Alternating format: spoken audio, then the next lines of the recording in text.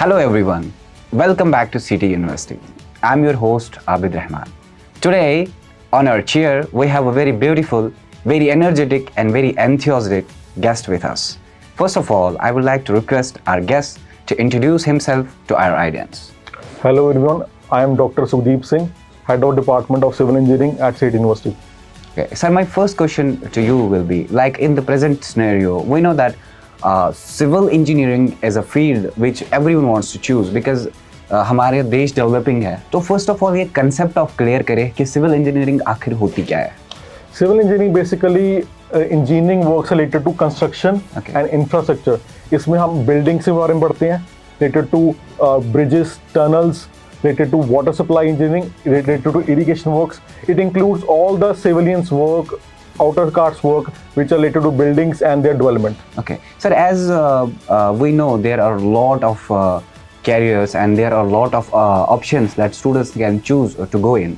But how can you say to students and how can you bring this message students को आप ये बता सकते हैं कि सिविल इंजीनियरिंग में अपॉर्चुनिटीज आपके लिए बहुत ज़्यादा है. तो ये मैं दावे के साथ कह सकता हूँ कि सिविल इंजीनियरिंग में आपको अपॉर्चुनिटीज बहुत ज़्यादा मिलेंगी because we have vast of specialisation in it. We have a structure engineering, जो भी स्टूडेंट स्ट्रक्चर में एक्सपर्ट होना चाहते हैं they will have a structure engineering. Then we have a geotechnical engineering related to soil. Then we have environment engineering, जो पानी के related जो गंदगी साफ करने के लिए होता है, that is a water treatment work.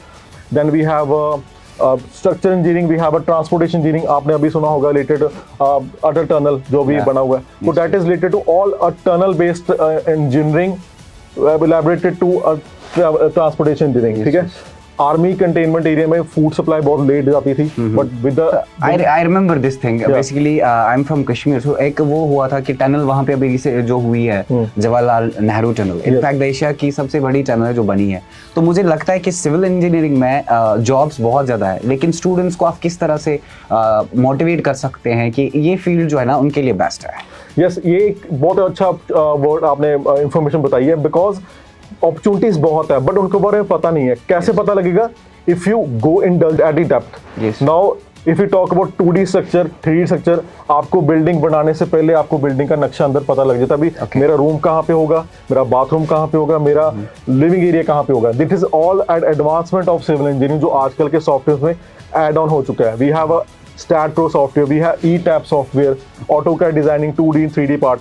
अगर स्टूडेंट ने कुछ भी related to interior designing learn करना है, I think civil engineering is the best to learn and advanced in that particular engineering so that वो पावर कर सके अपने जनरेशन को and lead up to a country with the generation of lot of opportunities related to buildings and they related works. Okay sir, एक अहम question, एक अहम सवाल जो मैं आपसे पूछना चाहता हूँ. हर एक इंसान, हर एक शख्स जो जॉब करता है उसके माइंड में ये होता है कि मैं ट्रैवल करूँ, ज़्यादा से ज़्यादा लोगों से मिलूँ, क्योंकि उससे उसका जो माइंड सेट है वो डेवलप होता है. I just want to ask you what kind of travelling opportunities your field, I mean civil engineering provide. एक बात और है, जैसे सिविल इंजीनियरिंग नाम से पता लग रहा है we have dealing with the civilians work. Civil engineering में प्रोजेक्ट बेस्ड स्टडीज होती हैं.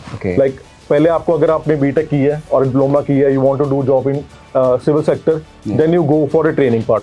आपको कंपनी ने हायर किया है, they will give you job in a training part at particular Bangalore city, let's take an example. Then they will give you project at Hyderabad, then they will give you a project at Tamil Nadu, then they will give to Punjab. So means the traveling part keeps on continuing. But if you go to a computer side branch or electronics part, वो आपको 2-3 साल उस headquarters में job करवाते हैं. Then you change your system or change your companies to another, then you have to do their job. But traveling में आपको civil engineering हमेशा ही add on देगा because it is related to outer skirts work, construction related work, even you can go for designing purposes. आपको वहाँ पे सर्वे करने जाना पड़ेगा. तो ट्रैवलिंग तो आपको 100% मिलेगी civil engineering. Okay, means whosoever is joining the civil engineering will be enjoying a lot with traveling and exploring different places. Now sir, as we know that different universities are providing this course civil engineering, and हमें पता है कि काफ़ी time से जो civil engineering है इसमें बच्चे जा रहे हैं. अब सिटी यूनिवर्सिटी को क्या प्रोवाइड कर रहा है हमारे सिविल इंजीनियरिंग स्टूडेंट्स को, और कुछ टेस्टी सा, कुछ स्वीट सा जो हमारी यूनिवर्सिटी प्रोवाइड कर रही है ताकि बच्चे जो है वो हमारी यूनिवर्सिटी को चूज करें. ओके, तो सिविल इंजीनियरिंग एक बहुत पुरानी कोर ऑफ इंजीनियरिंग है, with the including of you can see that हमारे पास डिप्लोमा कोर्सेज है। पहले बेसिक स्टार्ट करना डिप्लोमा से, जहाँ पे आपको पता लगता है कि सिविल इंजीनियरिंग का मेन पर्पस क्या है। Then BTech we providing it at a very good scale, आपको बस बहुत अच्छे कोर्सेज है वहाँ पे, strength of materials, we have a structure based studies, we have environment based studies.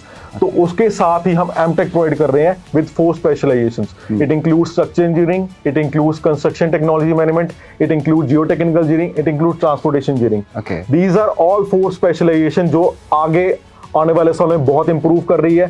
It is getting a boom over there and students who are involving in civil engineering they want to go for it and they go for it as per the knowledge of their concerned department, the concerned course. Yes. And with that also we are providing PhD, the doctorate part of civil engineering also provided. जो भी बच्चे ने MTech की है, या चाहे वो environment में की है, चाहे structure में की है, he can get expertise in that particular degree with the knowledge of PhD also. Okay. तो PhD degree भी हम provide करा रहे हैं। हाँ सर, जॉब की अपॉर्चुनिटी और सैलरी वगैरह, क्योंकि हर एक बच्चा जानता है कि ठीक है मैं जॉब करूंगा, लेकिन आफ्टर ऑल उसको एक उस पर नजर होता है कि कितना कमाऊं मैं। तो सिविल इंजीनियरिंग में अगर बच्चा आ रहा है, आप ये बताएं कि कितना कमा सकता है एक बच्चा सिविल इंजीनियरिंग फील्ड में। अब जॉब्स के बारे में बताता हूँ कि हमारे जो civil engineering mostly students go for government jobs, because they provide a security, ठीक है, अच्छी पे स्केल मिलती है। But if we talk about private job also, they also provide a very good pay scale. Like we have a GMR group, we have a Larsen Turbo, we have Gammon India. These are all a very good upscale civil engineering companies. And students try to go for it and they clear the exam and they excel in their particular companies over there. And if we want to, if I give you a simple example, abhi recently 2 साल पहले COVID आया था, and in that particular period all were shut down. Industry was shut down, mechanical works, computer side works all were shut down. And there was a boom of civil engineering because हमें hospital build करने थे. We have to update our connectivity. Road में आने जाने का travel easy करना था। तो civil engineer work at that particular time in Covid also, recession के वक्त भी, even you can low scale time also, civil engineer will not be going to stop, it will be going to raise their bar day by day. Means they have they have done a job like a hero in the time of COVID. Definitely. So sir, what is the last message that you want to give to the students, whosoever wants to join CT University, especially in the particular field of civil engineering? What is your message, or what is the point that you want to share to the students? My message to students is very clear. Whatever the interest they want to go for it, go for it. If you have interest in civil engineer, go for it. Come have interest in civil engineering. देखो उसके बारे में पहले knowledge लो कि what type of courses are there and indulge in their interest in between that particular courses, because आजकल building में आप जाओगे, आपको सोशल मीडिया प्लेटफॉर्म्स है, go for it, they will use it, there building structure designing 2D part 3D part.